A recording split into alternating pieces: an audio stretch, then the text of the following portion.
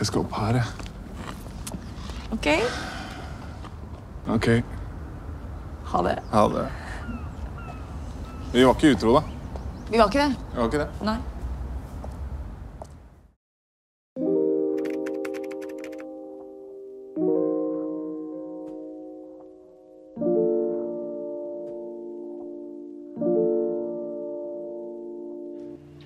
Hey guys, welcome back to another episode of What We Talk About, where I squat here and chat about some of the movie that I recently watched and loved. And today we're talking about this Norwegian indie film, The Worst Person in the World. This is the first movie I saw this year, and that set the bar for my movie viewing this year really, really high. It was just so touching and is the most realistic on-screen portrayal of human experience. This film followed Julie, a woman in her late 20s trying to figure out her life. You kind of get a pretty good sense of the unpredictability or the uncertainty that Julie has as a character in the first 5 minutes. She switches majors, jumps around from man to man.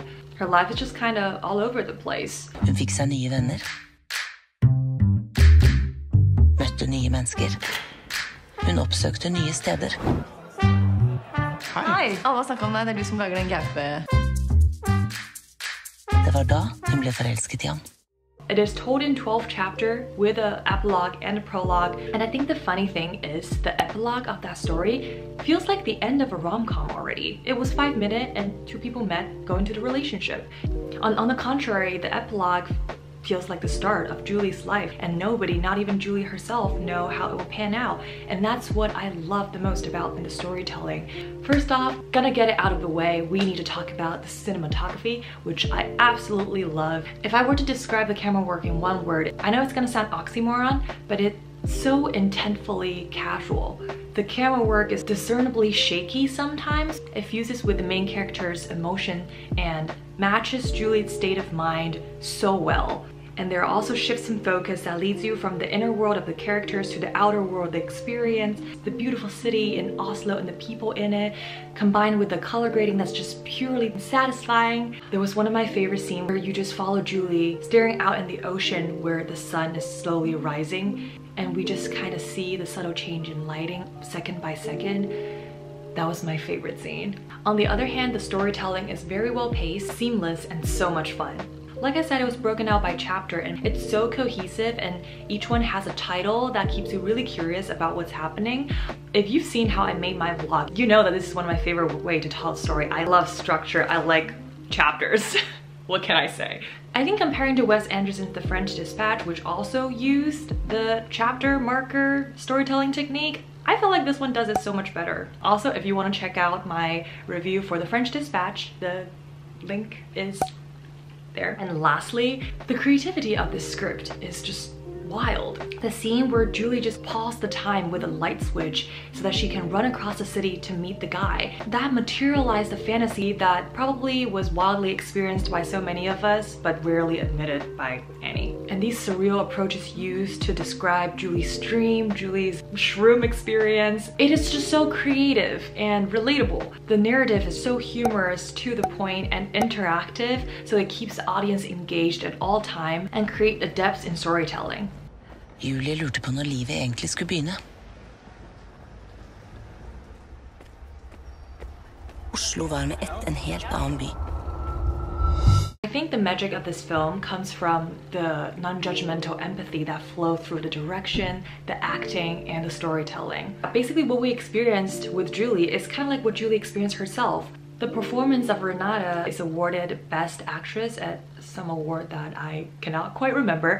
When I heard her talking about this in her interview, I think it made more sense why the acting was so extraordinary. Like, I loved the situations and the script, and I also loved that I didn't know who she was. She's like an enigma. She herself had so many questions about Julie as a character. She didn't know where she's going. She didn't know why she acted the way she acted. She was just there with Julie, racking her brain to try to understand who she is.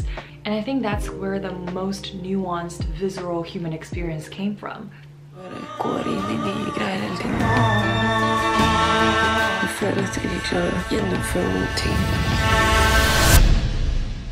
Ja, jeg elsker deg. Men jeg elsker deg ikke. the unjudgmental mentality also comes from how the script was written. Every single character is just a collection of details and reaction and human interaction they have with one another, and nothing more than that. Is this decision right? Is this decision wrong? Is this person a bad person, a good person?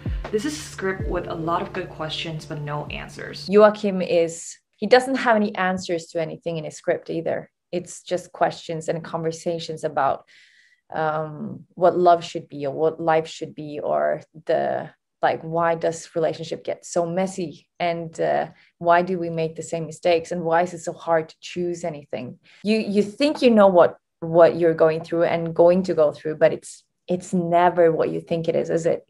It's a mess. And I've surrendered. It's chaos all the way, and I think it's never going to stop.